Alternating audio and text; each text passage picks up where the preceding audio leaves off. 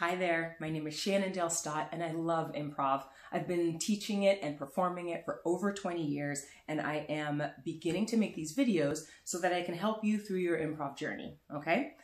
If you like the video, like it, subscribe to the channel, and ask me questions in the comments so that I can give you tips and tricks to practice in your shows and in your troupes. All right, the question that I got recently was, how do I create a believable character that is a departure from myself?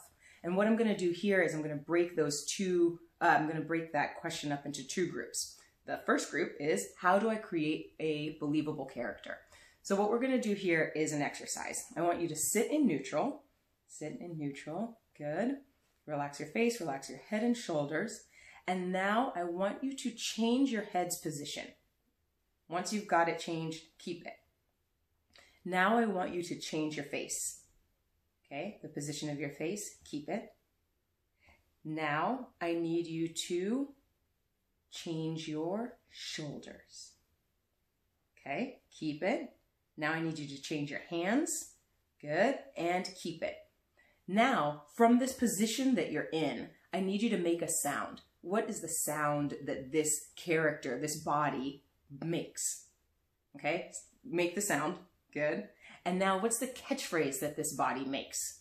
What's the sound? What's the catchphrase? So if I were to do this very quickly, it might look something like, in my face, my shoulders and my hands, and then my noise might be, that's my noise, and then my catchphrase might be, not today! Today isn't the day! There it is. Today isn't the day! All right, so that is that. Today isn't the day. Today isn't the day. Great. And that is one way we can make a character. We can create a character. Now, if you're standing up and if you're using this in a troupe or in a class, you want to go through your whole body. So you would change your hips and change your legs and the way you walk, okay? So that is part one of creating a believable character.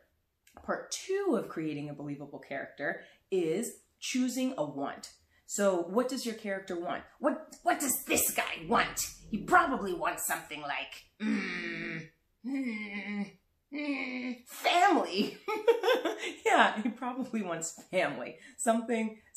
I think that's what he wants. And if I can hold on to that want and hold on to that physicality, commit to the want, commit to the physicality through the whole scene or through the whole show, whatever it is that you're doing, then you will have a believable character. That's how you create a believable character, okay?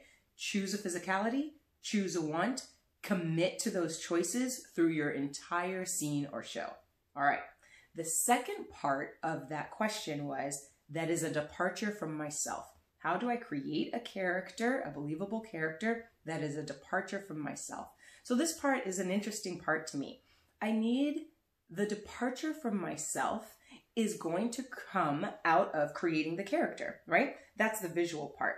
If you create a character that walks and talks sort of like this is not how I walk and talk, so it's automatically a departure from myself. Great. It's excellent. I feel so good. It's automatically a departure from myself. But I want you to keep in mind that any character that you create is going to be a part of you, okay? Any character that you create is going to be a part of you. And when you create a character that is a part of you, because it's going to be anyway, this is what the audience is looking for. You are doing discovery on stage in front of people. Let me say that again. You are discovering yourself on stage in front of people. That is what an audience comes to see. That is why an audience comes to see you do improv. They're coming to see you discover that you can do this right in front of them. Why? Because you in that moment are being your most vulnerable. Yeah? Ooh, scary. Yeah. But that is what improv is. When you are vulnerable on stage, creating a character, you are creating a relationship between you and yourself, a relationship between you and your partners, and a relationship between you and the audience. And that is why people come to see improv. They come to see you create in a moment. It's also why people do improv. You come and do improv to learn vulnerability. And that vulnerability comes out this way. But sometimes it comes out this way. Or sometimes it comes out this way. Things that you didn't know you were going to do on camera. Hashtag. Hashtag didn't know. Hashtag vulnerability. Hashtag improv.